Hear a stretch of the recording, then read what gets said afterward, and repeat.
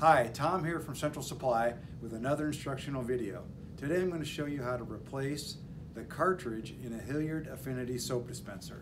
As you can see, I've got an automatic Hilllyard Affinity soap dispenser here on the wall. The key goes in the top to open it. When you open it, you can see there's a bar here and a green lever under here. First flip the bar down, and as you can see, the soap cartridge will not come out yet.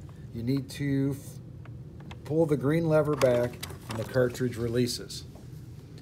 Once you get a new cartridge, to put it back in, just place it here till it clicks in place. Push the lever up, close the dispenser, and you're ready to roll. Thank you, and I hope this helps. Have a great day.